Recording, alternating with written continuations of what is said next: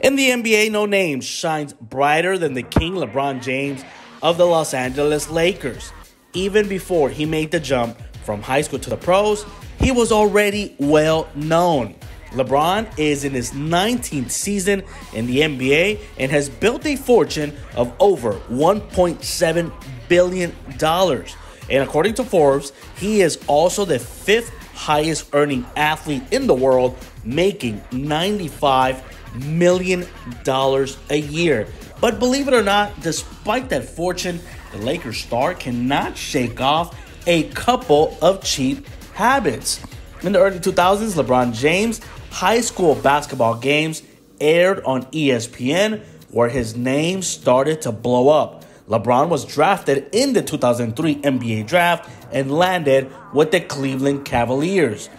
He spent his first 7 seasons of his career in Cleveland, going from a teenager to a dominant pro before famously hitting the free agency and joining the Miami Heat with Dwayne Wade and Chris Bosh. After winning 2 titles with the Heat, he returned back to Cleveland and brought the land their first title ever. In 2016, he then decided to jump once again and leave Cleveland for LA. On the hardwood, LeBron has established himself as one of the game's biggest names, which has made him incredibly wealthy.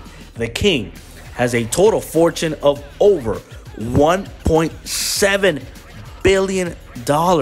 A sizable chunk of that comes from his NBA contracts, where he's earned just under $307 million in just salary during his NBA career.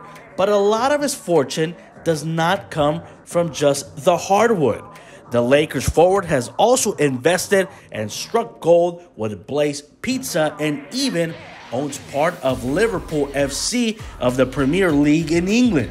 Those moves combined with his NBA salary and endorsement deals have kept the cash flowing for the King, LeBron James. But despite having that massive fortune, LeBron James does not throw money around like nothing. The King knows how to pinch a few pennies here and there.